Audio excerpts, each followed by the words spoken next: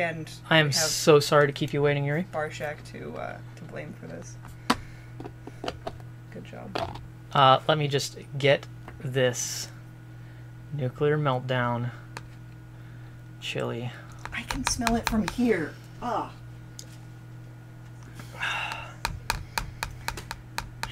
I'm scared for you. I'm scared for me too. Let me just shake off the little extra bits. Oh, nice.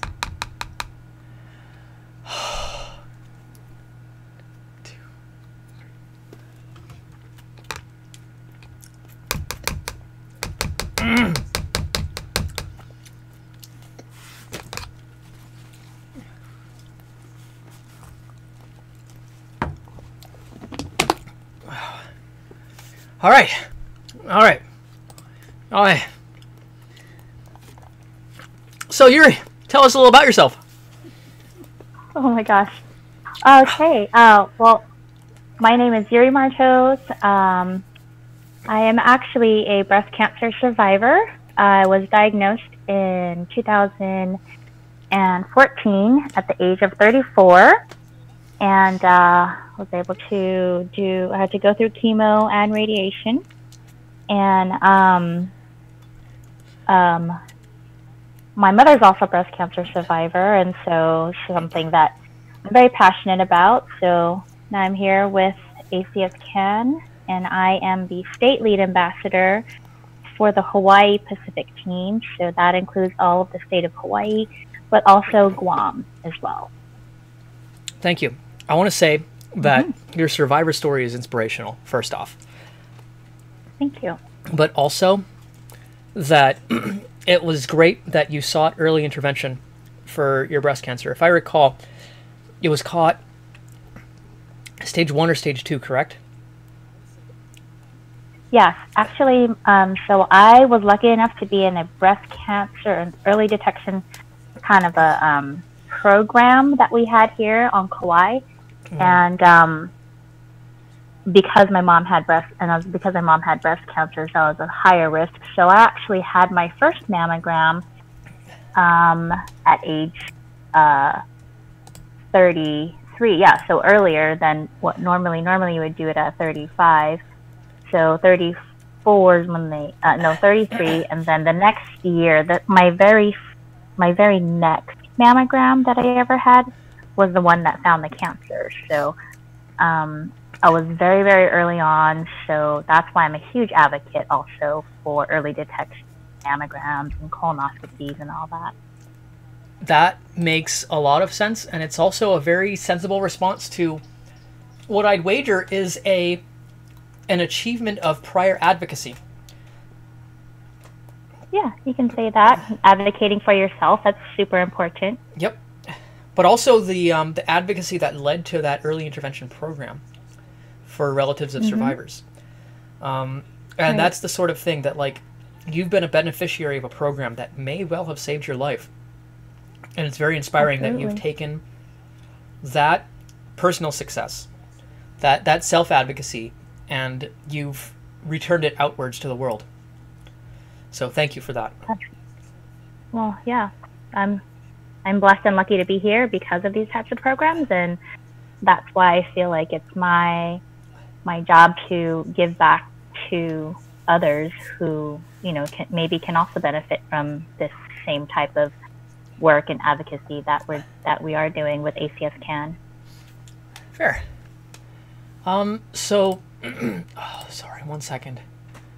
No, you're good. So what is your position within ACS CAN? Like, you said you're a state lead ambassador, but what does a state lead ambassador do? So basically, my position as state lead ambassador is to I'm kind of in charge of rallying most of our volunteers. So like we heard from Chelsea earlier, she's our ambassador constituent team lead for Congressional District 1. And every state has two or ACT leads for each congressional district that they have. But every state only has one state lead ambassador. So my job's pretty easy because we only have 2 congressional districts here in Hawaii, but like a place like California, which has, you know, I don't know, 100 congressional districts or more. Their job's a little harder, but really what we do is the state lead ambassador is in charge of rallying the volunteers. We work very closely with our grassroots manager, which is Davin, and Corey, who's our government liaison, and he helps us with writing policy and things like that. We work closely with them. And all of our volunteers, like I said, we help organize things like our Cancer Awareness Day that we had, that you attended last month. And then we also, the state lead ambassador, in addition to the 2 ACT leads that we have in Hawaii, we go to Washington, D.C. every year. And we actually have a huge American Cancer Society Cancer Action Network leadership, lobby, and summit a day that's literally on the Hill. So we actually get to go to the Capitol. We get to speak to our state representatives there, our senators, and we get to lobby them for more money for cancer funding and things like that on the Hill, which is a really great experience. Excellent. So you've been You've been a member of ACS CAN for a couple years. I know your position of the state lead ambassador is relatively new. I was there when it was announced. But what are some of the recent achievements of ACS CAN that you've been a part of? Sorry, you're going to get a couple of the same questions as Davin. My idea was that since you guys are spaced so far apart, you might be speaking to different audiences about more or less the same thing. Yeah. Well, I would like to actually touch upon something that we were able to, a bill that we were able to push through last year with the help of Chelsea and Davin and so many others. But we were able to get legislation approved to essentially ban any kind of tobacco, smoke, even e-cigarettes on all of our University of Hawaii campuses. So that includes our major University of Hawaii campuses, which we have 2, one in Hilo and one on Oahu, and then all of the community colleges as well that are part of the University of Hawaii network. So that legislation, I'm very proud of that because we pushed that through. We actually got a lot of students involved. And I think that was one of the biggest things, was that the students were really the ones who were saying that they wanted to have this bill pushed forward and to get tobacco off of their campuses. And so we were able to get that pushed through. So that was one of the biggest things I feel like it was really awesome that we were able to do. Good. Yeah. And it's sort of impactful because it's sort of a critical point that, especially like the rise of tobacco, the age of legality for tobacco to 21 here was like to sort of limit the access of for high schoolers, because a lot of the way that tobacco gets to high school students is through peers and through similar age peers. Like the juniors get it from the seniors, or the seniors get it from those first year college kids and stuff like that. And I think, as we know, like growing up, it's a huge peer pressure activity, smoking and stuff like that. So if we could just eliminate that, they're not seeing it at all, then we really can increase the chance of them not even becoming smokers and not getting addicted in the first place. Right. Agreed. So what is ACS CAN's current agenda for this year? What are the sort of bills and agenda pieces that we're working on for this legislative session? I know we're sort of nearing the end of the legislative session, but what's this year in review, basically? Yeah, we are. This year, 2 of the bigger ones that we were working on is, first we have a liver cancer appropriations bill, and really what this bill was looking to do is to seek funding to give additional funds to our University of Hawaii. We have a Center for Disease Control at the University of Hawaii at our JABSOM clinic there, and give them funding to actually look into liver cancer in Hawaii and why we have such a huge incidence of liver cancer in Hawaii, and kind of see if, we can find some answers to that so that we can help prevent it in the future and try to get those numbers down for our state. So that's one of the bills. And the other one, I know Davin talked a little bit about that one already, but the other one that is that I'm really passionate about too is our palliative care program, which is something that we've been working on for a couple of years already. It's a partnership with Kokua Mau and the Department of Health to get more training for palliative care. Now, palliative care is so important because it really takes care of the entire person. So when you're told, you have cancer, it's just something that you're never going to be prepared for, and you don't even know exactly where to start thinking about things. You have a family, you have a job, are you going to be able to work? Are you going to be able to continue to provide for your family? Mentally it's very straining, and not just also physically straining on your body. So palliative care is so important because it's really training our healthcare officials and those working closely with you to make sure that other things in your life are also being paid attention to. So, is your mental health okay? It's not just talking about treatment, because treatment is only one part of your entire healing process. So, are you spiritually okay? Do you need to meet with, a pastor or someone to talk about that? Do you need to go to job counseling? Do you need to, speak with some kind of a social worker to help you with family issues that you're having due to, your cancer diagnosis? So palliative care is super inclusive and helps to heal the entire person and not just curing just the disease itself. And so that's why I feel like this pilot program is so important, to get this training into more of our community so that we can heal our survivors better. Okay. That's a very comprehensive answer. I don't really have any follow-ups for that. So you've mentioned that you are a cancer survivor and that this is something that is very personal to you. But I haven't had cancer, so why should I, as a cancer-free individual, care about the American Cancer Society and their agenda? Well, I think, like Davin said, I have found very few people, maybe I can count them on one hand, who've told me they've never met anybody with cancer. They're not personally attached to anybody that has cancer.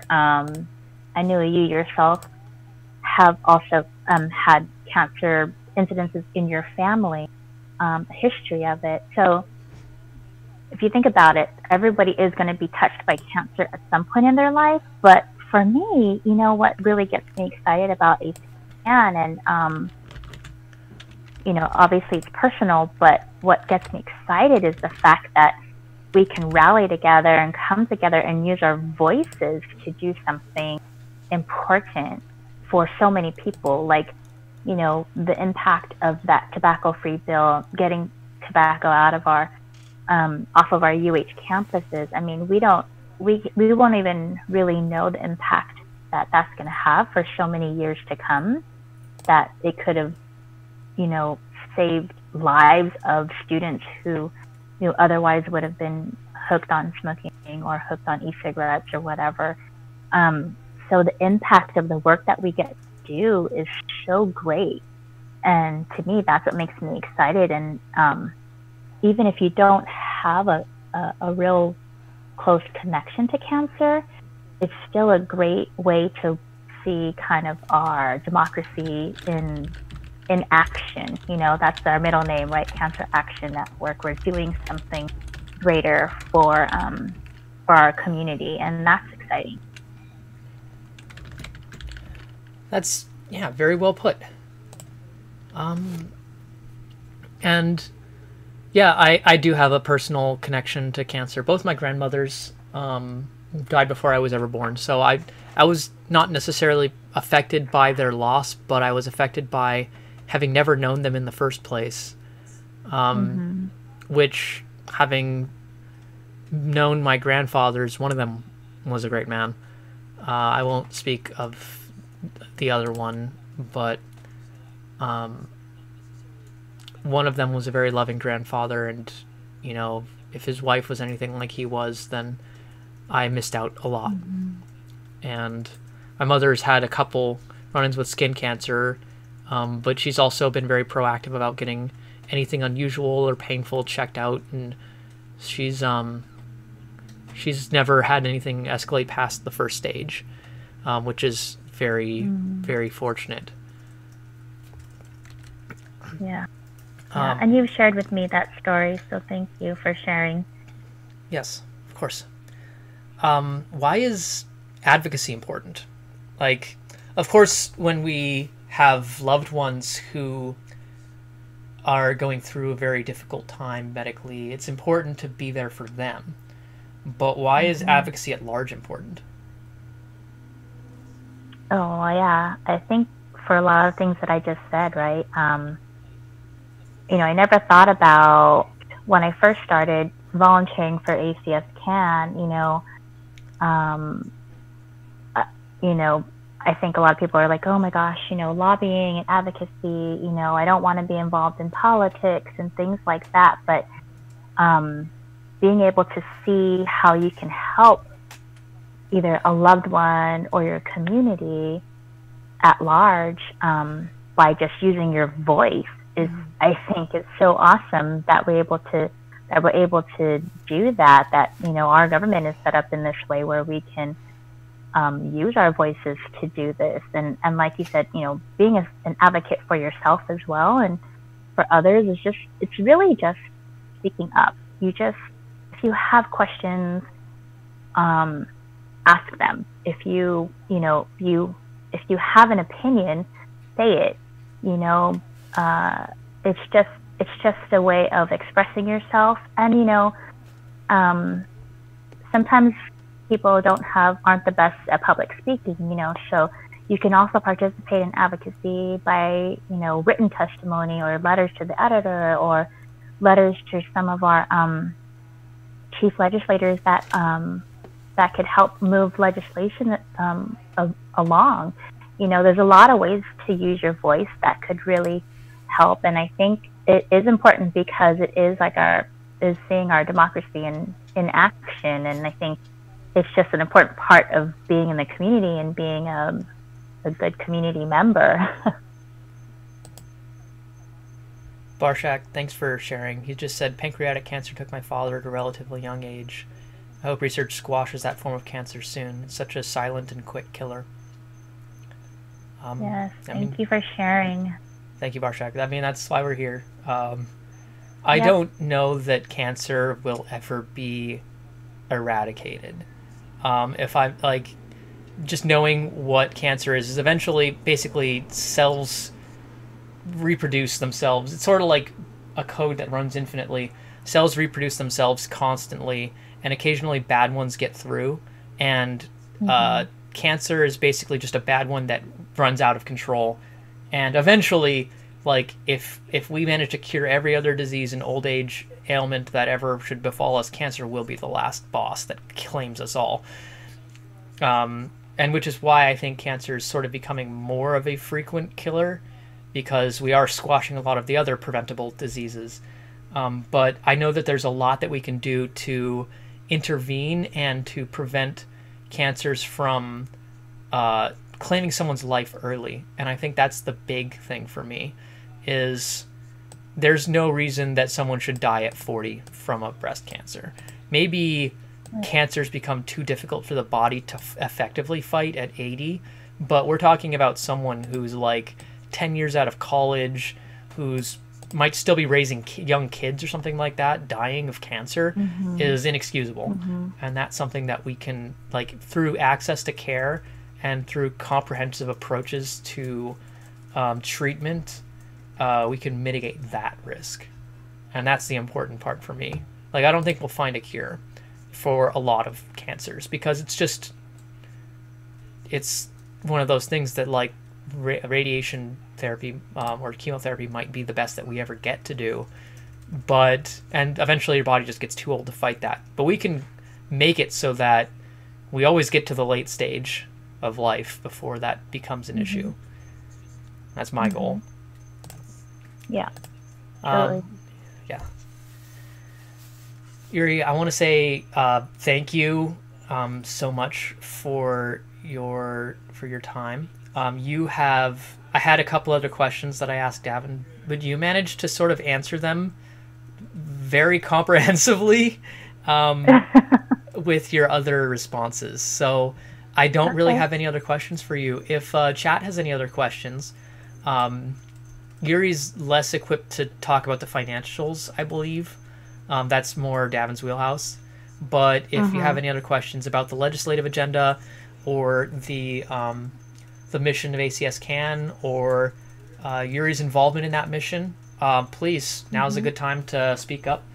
I think I've earned my drink. I'm going to wash the rest of this nuclear meltdown down. So this interview is brought to you by Kirkland Signature Organic. I'm so proud of you for lasting that long. Barshak, what are you drinking? This is Kirkland Signature Organic Chocolate Banana Almond Non-Dairy Beverage. It is like my staple drink. I get 2 of these a day, basically. And I love them so much. And right now they taste so good. And the fat just washes away. Because like the almond fat like just washes away all of the spice. Barshak asks, is there a headquarters on Kauai? There isn't a headquarters on Kauai. Our main ACS CAN office is housed within our American Cancer Society office that's located on Oahu, and that's where our 2 staff members also reside and work out of. But we do, I'm here on Kauai. I'm happy to meet with anybody who has questions. I'm trying to be more, getting our volunteers more involved in things. One of the things that we do is we have a table at the Relay for Life event, which there are 2 of on Kauai and a few around the state. Yep. And if you want to come out and learn more, you can come out there and talk story with us. You can also become a member. It's $10 for the year. You can join ACS CAN and be a member and come out with us, maybe, to like our Cancer Awareness Day. That's so great because we, like Colton said earlier, we get to talk with our legislators, sit down with them, and tell them why this is so important to us. And so that's another way you can get involved. And we don't have a headquarters here, but we do have occasional meetings. So we welcome anyone who wishes to join to come to those as well. You can get a hold of me, and I'll forward you on to Uri or to Davin, and they'll be able to help you out as well. We just had last week the Relay for Life in Hanapepe, so the next one isn't going to be until the fall. I think it's August or it's it's in the fall, and it'll be in Kapa'a. Okay, the Kapa'a Relay, which I'm definitely be there for. I missed out on the Hanapepe Relay because of other obligations, but I'll definitely make it to and I made it to both of them last year, so it kind of feels bad that I missed this one, but we'll make it. No worries. We had a great turnout of volunteers. So it's August 10th is what I have them. August 10th. I will try to make it to that. I had to mark my calendar. There might be another event that's happening, but I'll probably just skip it if it's directly conflicting. So Dayglow Red said, something personal to add. Both my grandfathers died of cancer. Both were lifelong smokers. My dad's father's body was riddled with it. My mom's father was basically healthy until suddenly he found out he had oat cell cancer, which took him out 2 weeks later. His peace of mind at the end was inspiring. I was young. I miss them both still. I'm really sorry to hear that, man. I Yeah. I haven't seen a loved one die from cancer, but my grandmother was buried the day I was born. Oh my Um, goodness. yeah, she died on my like right around my grandfather's birthday, which is a week before mine, and they had the funeral service a week before. My mother wasn't able to make it because she was delivering me. So I haven't personally been there for it, but it has affected my family in a similar way. I know she wanted to be there to see me as well, and she never got that opportunity. So Mm, it's definitely I know. yeah. It's really hard, and that's why we do the work we do. Like I lost an uncle to leukemia like 5 years ago, and he left behind his wife and 4 kids as well, and it's been really hard for her. And then his wife also got breast cancer about 2 or 3 years later. And so when I think about my cousins that have been left behind who have already lost his father to cancer, to see their mother go through it, I can't even just imagine how scared they feel about that, to think that, they could possibly lose their mom also. And so it's just a fear that we live in almost daily, especially if you come from a family that has a history of cancer. And really that's why we're here. We want to make sure that we can inform people about it, tell them about getting their checkups earlier on time, and eating healthy, living a healthy lifestyle, all those things that we could do to try and prevent cancer. And that's why we do what we do, so that nobody has to hear those words or has to see their loved one die from cancer. Thank you so much for doing this. This is really awesome. Whenever you're ready, I'm ready to request my song. Sure. I just want to say one quick thing. I am floored by the amount of love and support that everyone here has brought. So that total, that $412.55, isn't even close. So one of the things that I had to manually add bits, and I haven't added bits for this entire stream. So I just want to add really quickly what we're actually at. So we have had, in addition to that $412.55 today, we had, hold on, I had to do a little bit of quick math. 1,111, 5,000, okay, I'm going to go the other way. 2,000, 2,100, 26, 36, 46, 4920, 6920, 10,920. I gotta use a calculator for this last one. 10, 9, 20 plus. So we actually, in addition to that total there, have another $120.32. So chat, you've raised $532.87 so far. And that's before my contribution is added. So, that is amazing. Yeah, oh my so thank you, everyone. This has been fantastic, and I love every last one of you, and I'm so proud of you and everything that you are doing, and will continue to do, I hope. Yes, absolutely. Let's make this happen, man. Absolutely. So there's one more message that I want to read. This one's from my wife. She said, "There's a girl in my elementary school, a few years younger than me, who went through leukemia, and all of us got to know a bit about that through seeing her get frail and lose her hair and disappear entirely for a few months. When she came back, we all threw a party. Of course, the kids cared about more about the ice cream, but the adults were crying and getting older. Now I get why." So yeah, I mean, that's another, sometimes, like, I think of cancer as something that mostly affects old people. It's it's cells replicating, and then eventually the bad ones add up. But like leukemia, is an entirely different beast, but it's also something that we fight when we fight for cancer treatment and comprehensive care.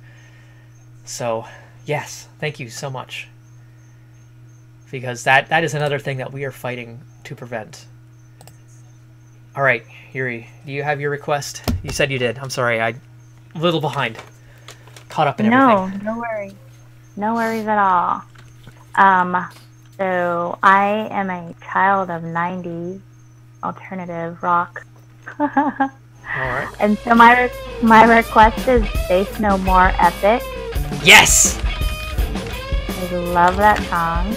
Also, And it's a I'm favorite of actually mine. right now sending you another donation Okay, to add great. to your list. Thank I you, wanna get us everyone. up there. And that's because I want you to play it with your opposite hand. Okay, you get that one for free, actually. And I think you already donated and you didn't give me a request, so we're gonna just add that one. Why do I not have that song? Hold on. Give me a second. I gotta find it. I don't know why it's not there. No worries. No worries. Oh, there it is. I thought I had it. Maybe I spelled it wrong or something. Okay, so you want me to play Faith No More Switch-Handed?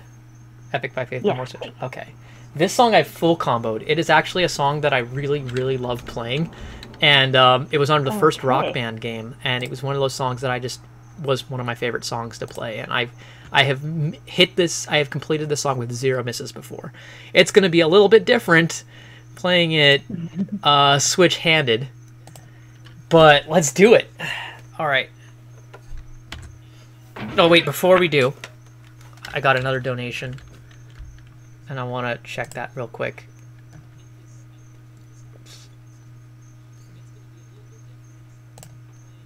Oh, that's from you. That's for me. Thank you. Here for the Thank donation. you, everybody. Thank you, guys. Thank you, everybody, for listening to us and watching him play. I think he's awesome. And we are so excited to spread the word about ACS CAN. So Yes, hit it. absolutely. All right, let's do it. I might try to sing it, but I might have a hard time with my